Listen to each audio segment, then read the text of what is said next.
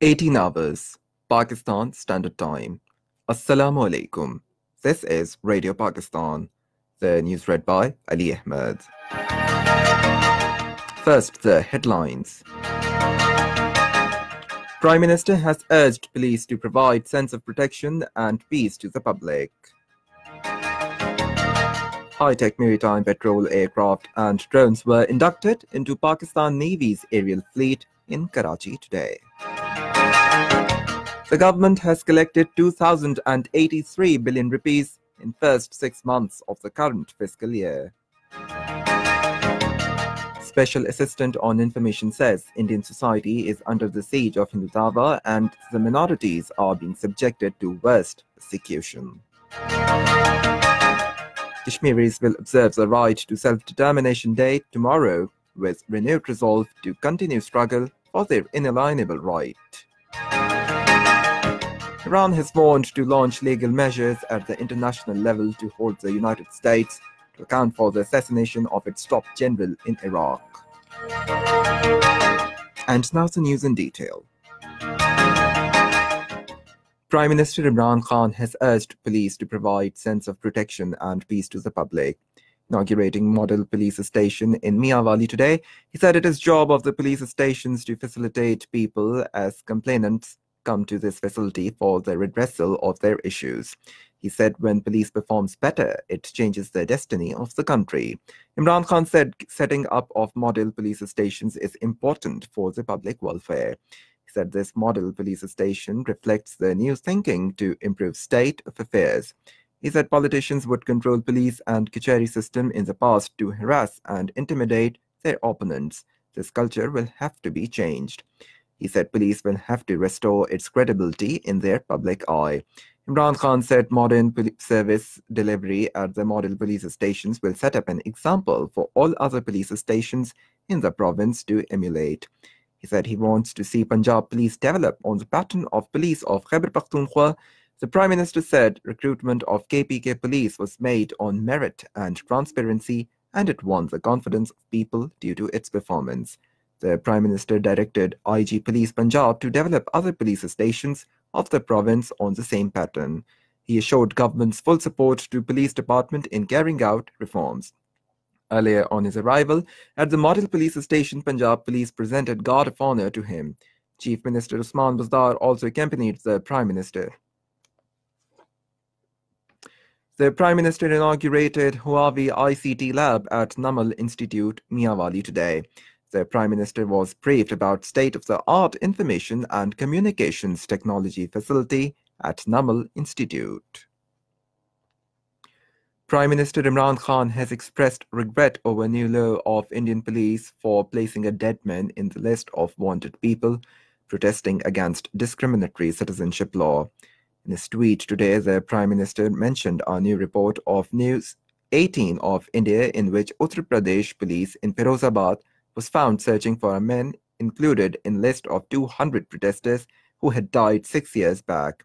Imran Khan said Indian police brutality has reached new low as its pogrom of Muslims continues as part of fascist Modi government's ethnic cleansing agenda. High-tech maritime patrol aircraft and drones were inducted into Pakistan Navy's aerial fleet at a ceremony in Karachi today.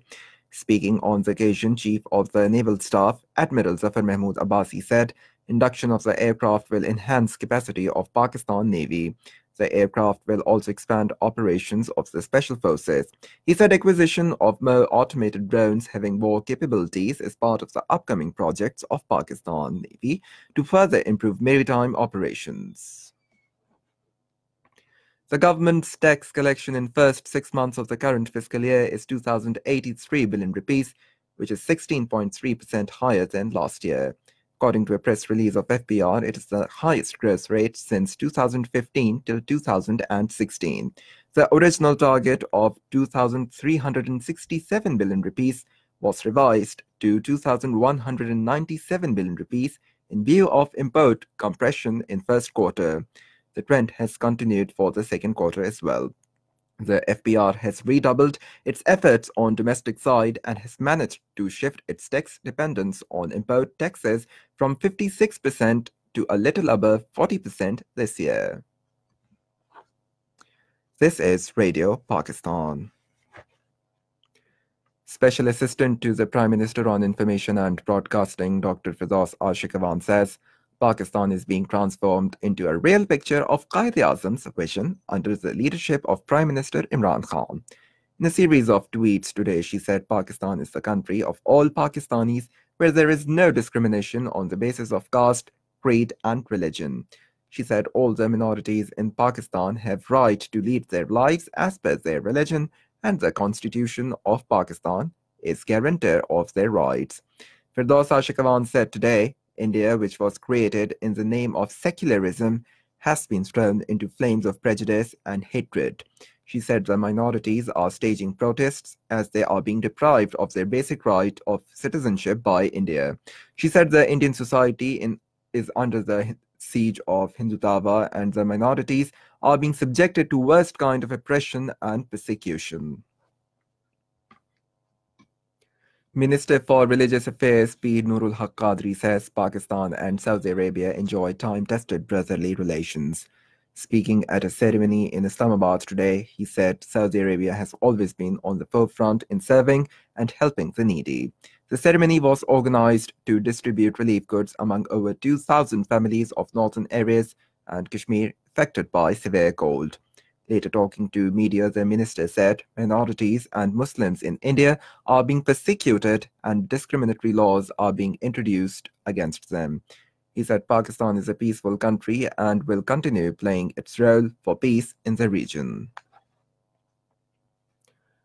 Kashmiris on both sides of the line of control and the world over will observe the Right to Self-Determination Day tomorrow, with the pledge to continue their liberation struggle till it reaches its ultimate goal. It was on 5th January in 1949 when the United Nations Security Council passed a resolution supporting the Kashmiris' right to decide their future by themselves through UN-sponsored plebiscite.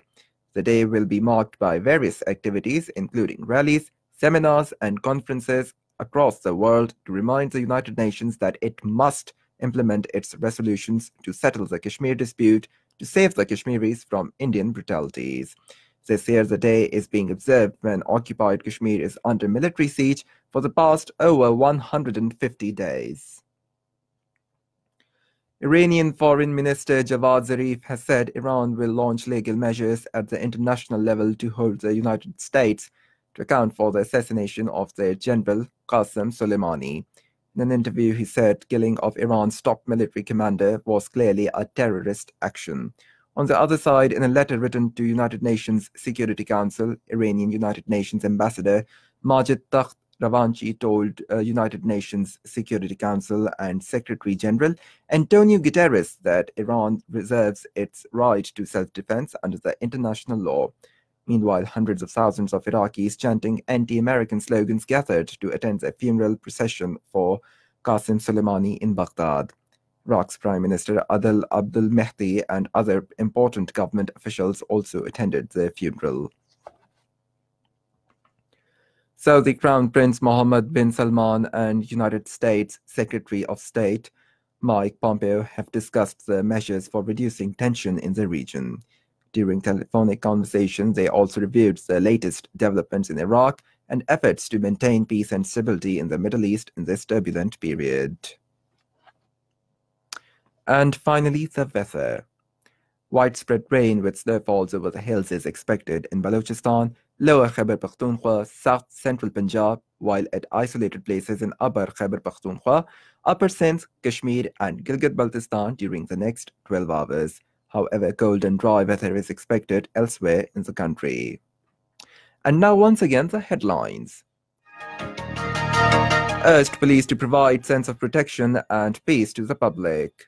High-tech maritime patrol aircraft and drones were inducted into Pakistan Navy's aerial fleet in Karachi today. The government has collected 2,083 billion rupees in first 6 months of the current fiscal year. Special Assistant on Information says Indian society is under the siege of Hindutva and the minorities are being subjected to worst persecution. Kashmiris will observe the Right to Self-Determination Day tomorrow with renewed resolve to continue struggle for their inalienable right. Iran has warned to launch legal measures at the international level to hold the United States to account for the assassination of its top general in Iraq. And that is the end of the news. For more news and analysis, log on to our website radio.gov.pk and also watch live video streaming of our bulletins on the link facebook.com/Radio Pakistan News Official.